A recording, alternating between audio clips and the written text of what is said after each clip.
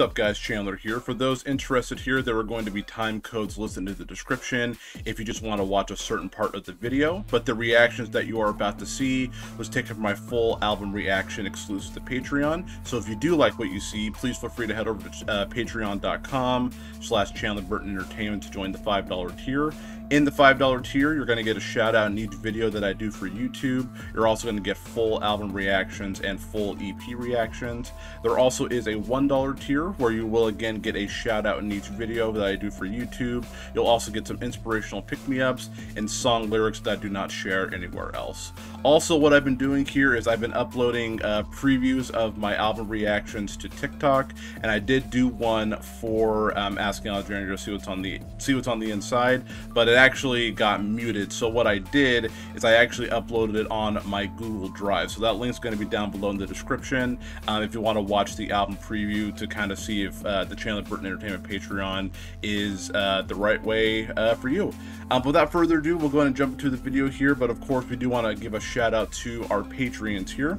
I want to give a shout out to Larry Stombug, Mary Getty, Spitz, Josiah Stewart, Mark Loves Metal, Justin, Adam Daly, Faith, Chris Scott, Hardcore Kyle, and my brand new Patreon, Miguel Munoz. Thank you guys so much here for supporting me at Chandler Burton Entertainment.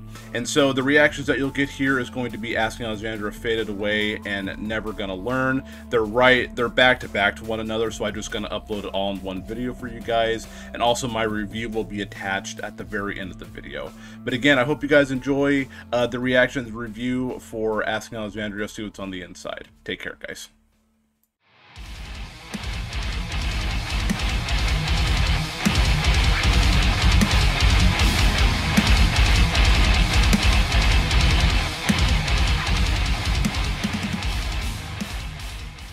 Song is called Faded Out, I think. Yeah, Faded Out, I think it's the next song. I hope the rest of the album doesn't disappoint, because Alone Again is really good, and sometimes it's like a one-hit wonder with albums sometimes, so we'll see. Ooh!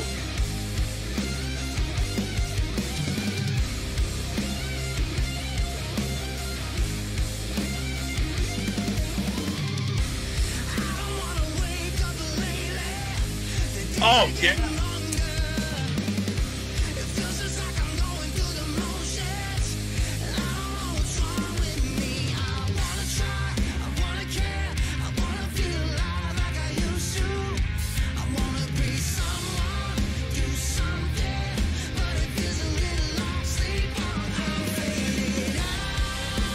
Oh, yeah. Oh, yeah. Oh, that chorus, man. Oh, okay. So far, 2 for 2. Oh. Yeah, dude. This is a good direction for them. We had a little bit of screaming. Yeah, you go, Danny. I still think when Danny screams, he's got some of the best growls, dude.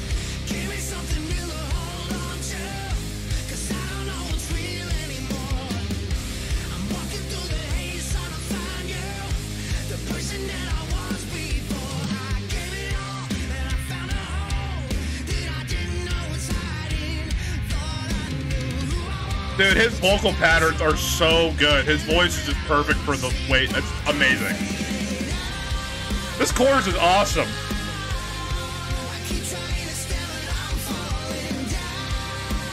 Oh, yeah. Oh, catchy. Oh, I love when the guitar plays and then like it stops. I'm a sucker for that, man.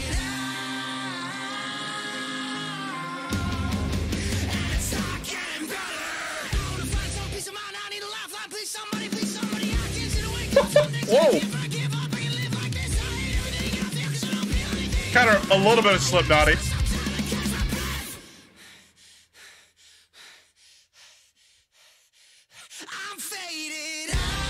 I thought we were gonna maybe get a scream there, but that's okay. That was cool. There's a little bit of layered screams in the back. That's cool.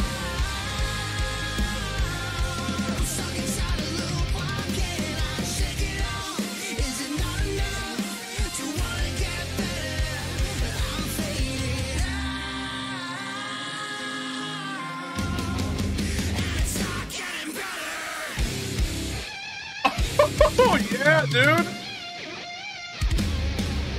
That was an awesome chorus, man. That was a good song. That was actually really dope. I'm excited to see what else the rest of the album has in store for us. All right, this one is I think Never Gonna Learn. This music video just dropped last night.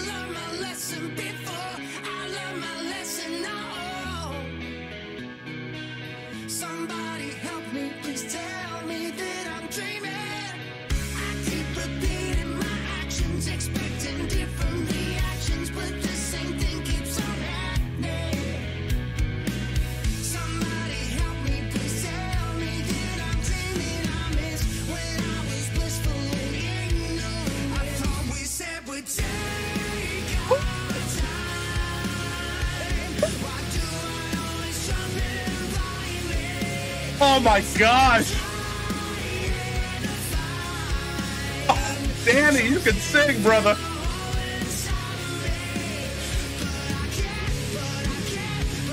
Oh yeah, dude! I like this, man! He's wearing a Ben Sevenfold jacket. I like the whistle, that's cool. Like, it's so... I'm so happy for them because they blew up so fast. And I think they finally found something that, they're really good at this kind of music.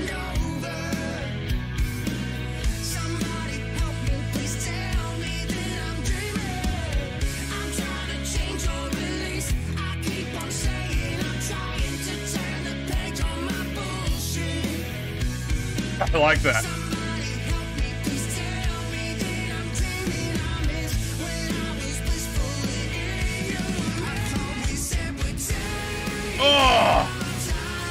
Oh man, like the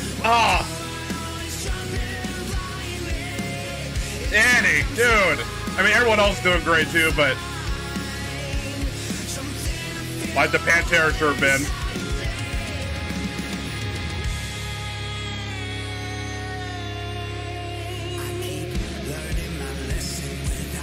It's such a good mix. It kind of reminds me a little bit of Danny's old band, We Are Harlot, but this is better. Y'all remember We Are Harlot? Last, like, an album.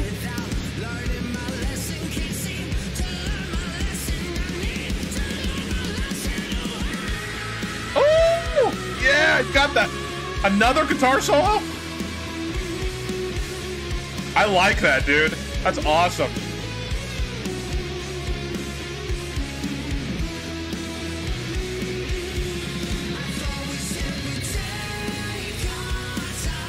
Oh, I love the way that sounds, dude.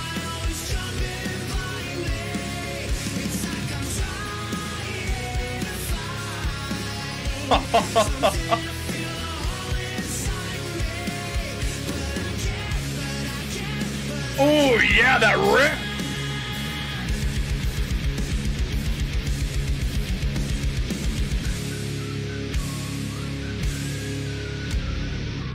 I am like overjoyed right now. That was awesome. I'm so happy they've taken a better direction. I'm super stoked for it, man. I can't wait to see what the rest of the album has to hold. Alright guys, so this is going to be my first thoughts review of Asking Alexandria. See what's on the outside. I'm just going to give a couple of positives here, some things I didn't like about it, and just give you an overall score.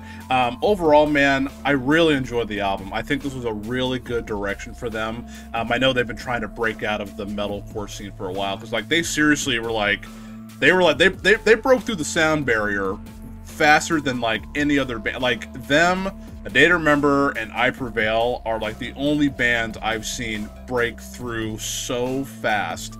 And I know once obviously bands get older, they don't really want to play post-hardcore or metalcore anymore, and I understand that. I understand bands need to grow, and I feel like this is a perfect mix of what Asking Alexandria has wanted to do. Let's go and jump into pro number one. I'm going to say pro number one, that this album is a huge improvement to Like a House on Fire. That album wasn't terrible, but it still felt like there was something there that they weren't able to achieve, if that makes sense.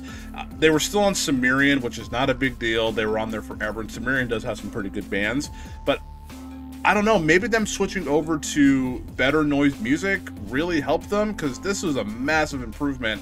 And literally, as I said before during the video, Like a House on Fire only came out like a little over a year ago. So, I mean, this is a huge step in the right direction for them. I think that's really, really cool.